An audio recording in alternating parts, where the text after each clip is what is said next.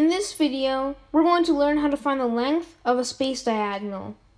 And if you didn't know what it is, a space diagonal is a line that connects two points that are not on the same face of a 3D object. So for example, in this rectangular prism, this red diagonal with length D is a space diagonal because it connects two vertices of the rectangular prism that are not on the same face. So we want to find D. But before we do that, let's look at this diagram right over here of a rectangle with side lengths A and B. Let's try and find the length of this diagonal, which is C. First of all, we know that this is a rectangle, so this is a right angle, which means this is a right triangle. And if it's a right triangle, then we can use the Pythagorean theorem. So C squared is equal to A squared plus B squared. And if we take the square root of both sides, we get that C is equal to the square root of A squared plus B squared. Now we're ready to find the length of this diagonal. To do that, first we're going to draw a diagonal from this point right here to this point right here.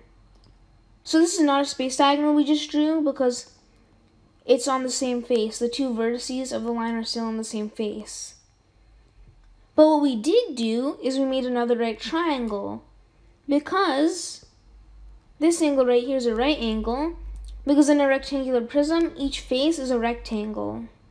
So this is a right angle, which means this is a right triangle. So we can find the length of this diagonal, which we'll call x. X squared is equal to A squared plus B squared. So x is equal to the square root of A squared plus B squared. Now when we drew the diagonal with length x, we didn't only create one right triangle, we created two. This right here is also a right triangle because in a rectangular prism, all these corners are right angles.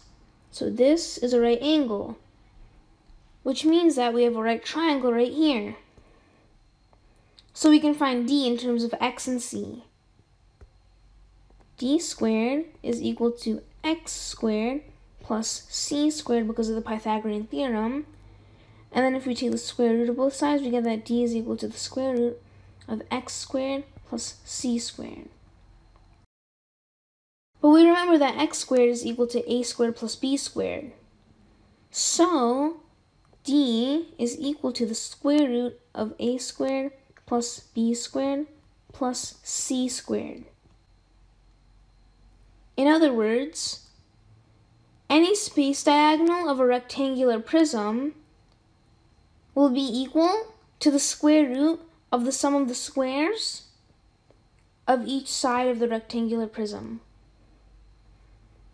So for example, if we got rid of these right here, and we replace them with side lengths, 2, 3, and 5, then D would just be equal to the square root of the square of the first side length of the rectangular prism, which is 2, plus the square of the second side length of the rectangular prism, which is 3, plus the square of the final side length of the prism, which is 5.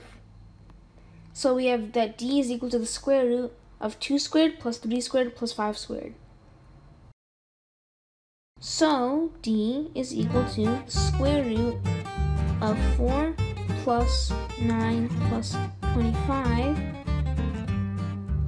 D is equal to the square root of 38. And that is our answer.